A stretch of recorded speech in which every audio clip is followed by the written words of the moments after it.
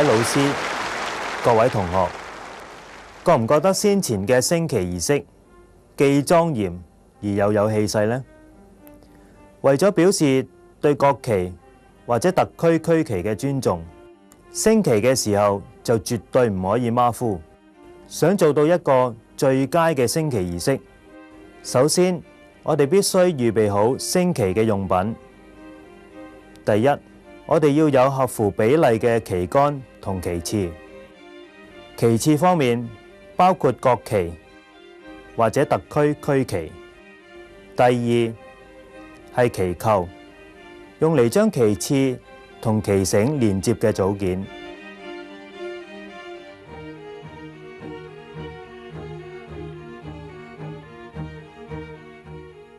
第三係旗繩同旗繩扣，旗繩要配合滑輪嘅闊度，以免升旗嘅時候旗繩棘住滑輪。棉質嘅旗繩較為適合，因為唔容易跣手同埋燒手。旗杆上嘅旗杆扣係用嚟將旗繩固定。跟住要留意嘅就係升旗前嘅準備功夫，檢查旗扣係唔係適當咁樣綁喺旗幟嘅上下兩方。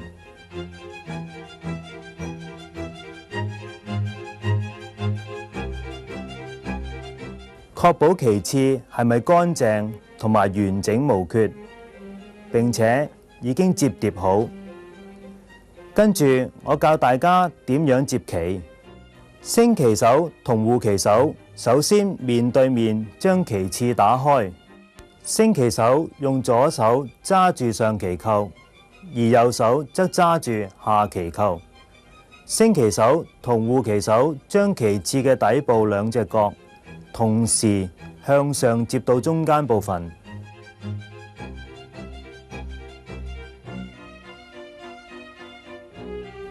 跟住亦將旗幟嘅頂部兩隻角同時向下摺到中間部分。隨即升旗手用右手揸住有旗扣嗰隻角，而另一隻手就揸住另一隻角。護旗手同時亦雙手揸住兩隻角，將旗幟拉直。護旗手保持佢而家嘅動作，而升旗手則右手持旗扣，左手伸出，執住旗幟嘅上方，用風琴式摺法，從旗幟嘅左邊摺到右邊。升旗手隨即將旗幟平放喺護旗手嘅雙手上，而旗扣嘅位置係喺護旗手嘅左手手掌上。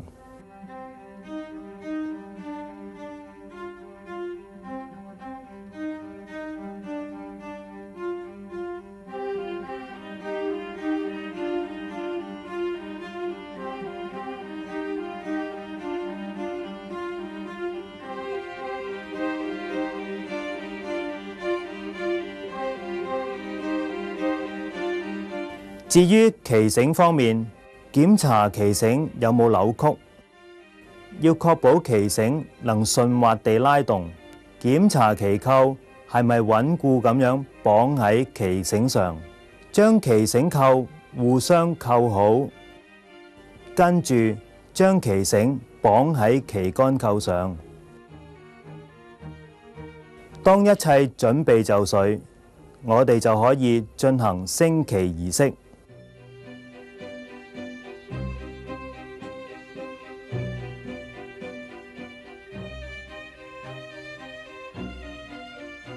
升旗手同護旗手將旗幟送到旗杆位置，而護旗手要喺升旗手嘅右邊。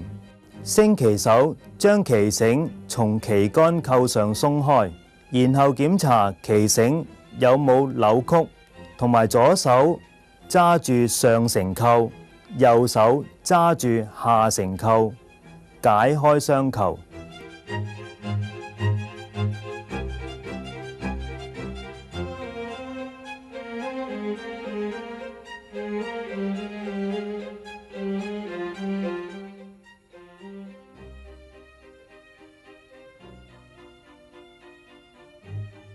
將旗幟扣喺旗繩上，並要注意旗嘅上下方向。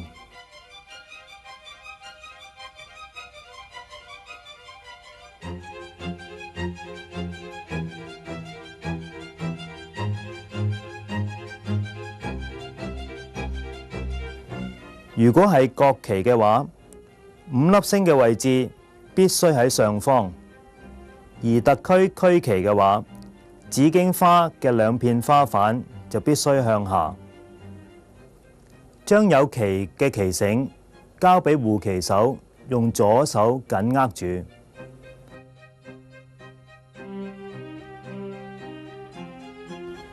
跟住作好升旗嘅姿勢，準備升旗。配合國歌，如果有嘅話，將國旗沿住旗杆徐徐升上。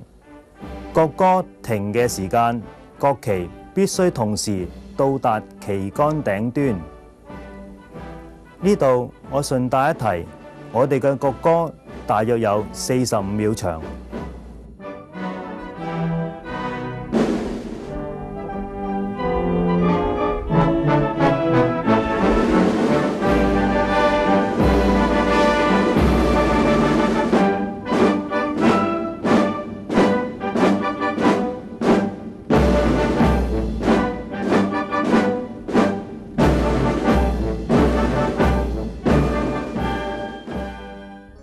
另外，當旗幟將要離開護旗手嘅時候，護旗手可以用右手順勢將旗幟向外拋出，以免旗幟因風向嘅關係，將旗幟吹到護旗手嘅面部，引起尷尬同埋阻礙升旗儀式嘅進行。